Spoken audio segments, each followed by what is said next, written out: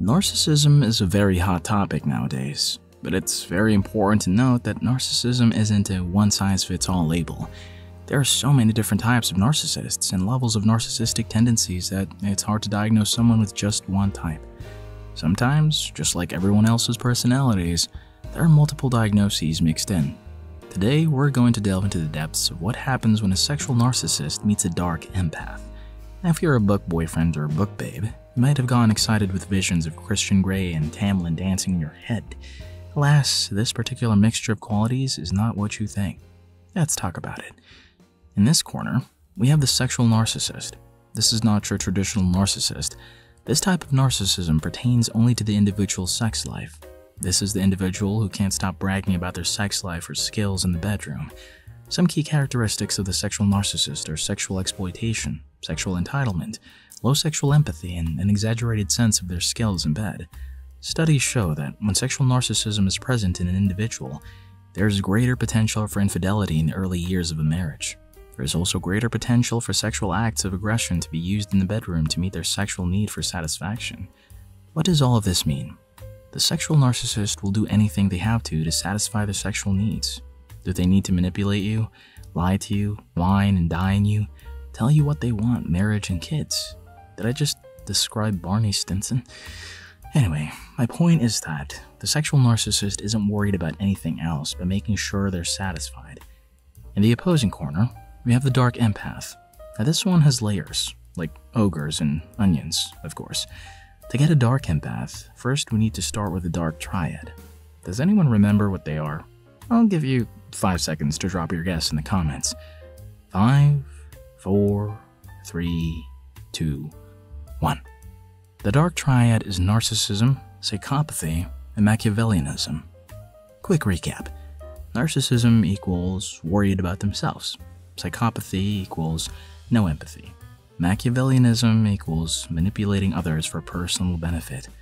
I know, they already sound like a winner, but wait, there's more. To get a dark empath, you take the dark triad and add empathy. But you just said psychopathy is no empathy. I know, stay with me. The traditional dark triad is someone who only cares about themselves, their ideas, and their own goals. They will manipulate and deceive anyone around them in order to get what they want.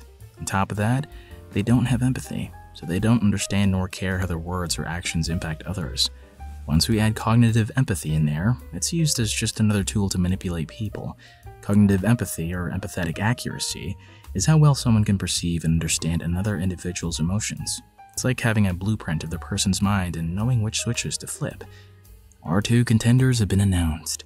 Now what happens when the sexual narcissist interacts with a dark empath? This is gonna be messy. Let's call our sexual narcissist Ned and our dark empath Emily. While on a Tinder doom scrolling spree, Ned pops onto Emily's screen. Emily, the dark empath, does the typical due diligence, checking every picture, checking his height, his bio, the whole nine. To the passerby, this is just a single girl hoping she just found the one. To a Psych2Go subscriber, we know that Emily's doing her research on Ned. She finds out that Ned is an animal lover. He's close to his grandfather, and his dream is to become a lawyer. She puts these tidbits of info in her back pocket for later. When Ned, the sexual narcissist, sees that he matched with Emily, the first thing he notices is how hot she is. He knows that being seen out with a cutie like her would definitely up his status in the dating world. He might even be able to find a younger, hotter chick. Ned goes to message Emily. What should his opening line be? Good choice, you'll never find better than me. No, too much. Although accurate in Ned's opinion. I'm so glad you swiped right on me. I would hate for you to miss out on the night I've planned for us. Perfect. It lets her know that she'll miss out on my amazing self if she says no. His goal is to end the date in the bedroom, if you know what I mean. Emily receives and reads the message and sees that Ned is a bit cocky. She decides to see if she can manipulate him into taking her out on an expensive date for a free dinner, using what she learned about Ned from his profile. Now, this example is not to say everyone on dating apps is out to manipulate you or bad people. All we're saying is get to know the people you date, no matter how you meet them, before getting too attached. You may be looking for an innocent date and some companionship, but you never know what someone else's intentions are. We never want to go around diagnosing people when we're not medical professionals, but it's important to know about different conditions and their characteristics. As always, please reach out to a mental health professional if you are struggling with these qualities within your own personality. Have you ever met a sexual narcissist or a dark empath? Do you believe you could be one or the other, or both? We'd love to hear about your experiences. Until then, be mindful of who you let into your circle. Don't forget to like and subscribe, and we'll see you next time.